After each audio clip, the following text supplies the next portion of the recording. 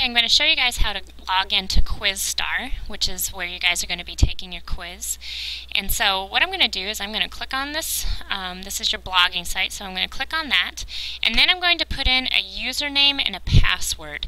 And I kind of made up a username here. But let's say that my name is Susie Zoo. So I'm going to use the first letter of my first name and then my last name. And then I'm going to put 1, 2, 3, 4. My password is going to be 1, 2, 3, 4. I'm going to hit submit, and this will take me to the website where I can actually take the quiz. So I have one untaken quiz. I'm going to click on that, and then I've got a lot of gobbledygook here, but the main thing that I want to do is I want to press this button up here that says take. So I'm going to take the quiz, and so this will give you the instructions, and then you just start the quiz.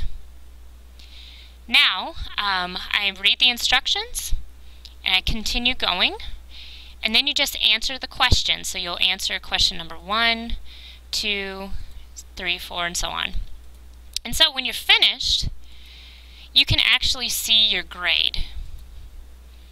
And so once you're finished, if you want to change answers, you can click on that button. You can go back to that problem and change your answer. But if you are finished, then you can press submit the quiz, and that will make it so that you can see what your grade is.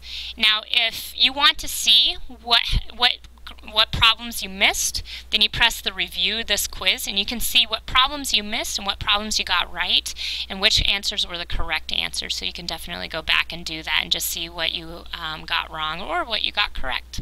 So that's how you use QuizStar.